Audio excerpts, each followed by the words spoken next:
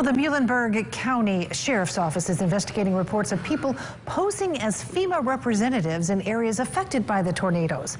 They say there are a few things residents can do to tell whether someone is a real representative and not a scammer. Real FEMA representatives will make an appointment before coming to a home and also travel in pairs. All FEMA representatives will also have government identification visible on a lanyard and will be wearing a FEMA vest with the official logo.